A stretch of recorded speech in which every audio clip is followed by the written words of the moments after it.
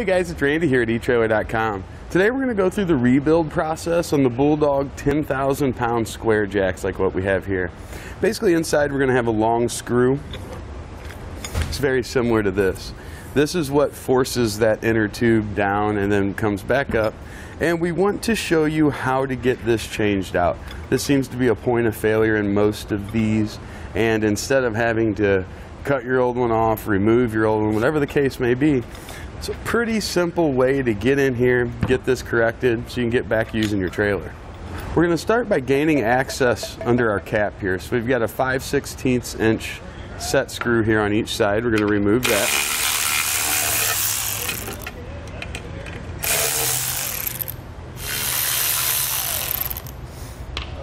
Now, I like to use gloves when I do this because this is generally full of grease in here. You don't want to get it on your hands.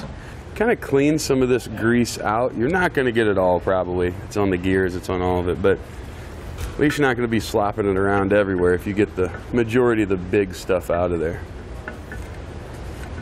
Now you can see down in there, we're going to have our main drive gear here. That's going to rotate and it turns the gear below it. That's what turns that screw and lifts it up and down. So we need to get this cross bolt or cross beam here out. This is going to be what your handles and your follower leg attached to. So to do that, you see this large spring. Well, underneath that spring, somewhere around there, we'll have to kind of investigate to check it out and see if we can figure out where it's at. And I think I can kind of see a piece of it right there. So we're going to start there and we'll go from there. But we need to pull that spring back and we'll be able to see a pin in and underneath there. I'm going to have handy, what size? A little 7/32, 5/16 punch, whatever you got. Pull that spring back and let's see if it's in there. I don't see it there. There it is right there. It's that little pin. So we'll take our punch. Sometimes you can move those by hand. This one seems like it's going to be a little tougher. You see, I'm just going to kind of get that started. Now I'll rotate it this way and continue to punch it out. And we'll just use a pair of pliers and pull that out. Set that aside for now. And now that should have our handle freed up, or our drive bar. So let's get that pulled out. Now the spring is putting pressure outward on both sides here. So let's get that out of the way. Keep your finger in there because you're going to have a few parts. So we've got that on that side. Got a gear that'll come out. That. And that same kind of hex spacer on that side. Now if we lift up, you can see the big gear down there. We're just going to lift straight up on that. Like that. Set it aside. And then if you look, you can see that little pin right there. That's just a floating pin, so we can slide that out with our fingers. Take that out and set it aside. And we've got our washer. Take it out. Now at that point, we're going to lift the outer tube completely off. You can see some more grease in there. We're going to take that off for now, but when we put it back in, we definitely want to load it back full. Now from this point forward, it's going to be everything in our kit is going to be included here. So we've got our new bearing that's going to come, the kind of the thrust washer. Right now that's going to be our main screw there. We've got these two pins that are going to come with the replacement kit.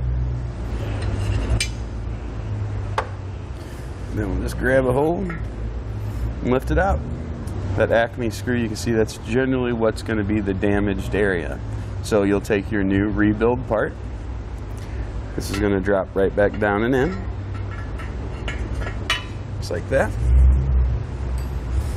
Take the two pins, place those back in.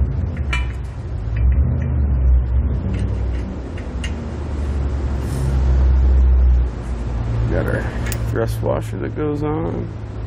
Got our bearing that goes on. Now when you put your bearing on, you can see there's a slot around here. We want that to go down. That way if any rain or anything happens to get in, it'll just be shed out and around.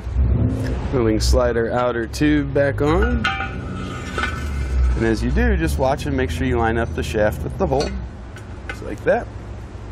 Now from this point on, if you need to rebuild any of these components, maybe your gears have stripped, maybe these have gotten oblong on you, maybe one of your washers have worn out, you're going to use part number BD500212. That's going to give you everything you need for this top half. So we've got our washer back in. After the washer, we've got our large pin, and remember, this is the one that just floats.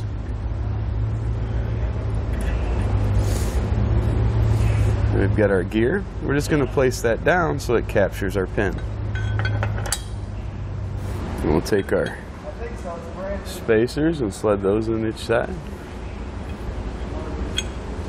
And we'll get our gear positioned. You can see that little lip. It's going to fit right around our bushing there.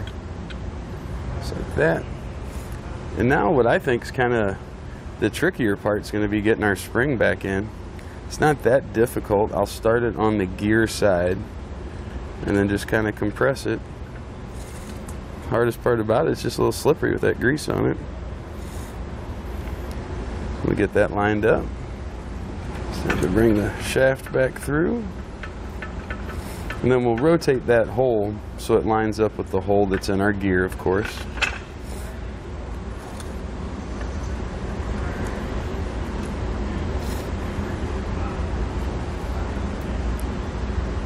Line it up like that. Then we've got the pin to go in there. Let that come back over and capture it. At that point, we put our top plate back on. We've completely rebuilt this. We didn't have to remove it. We didn't have to do any of the major stuff like re-weld it on or anything like that.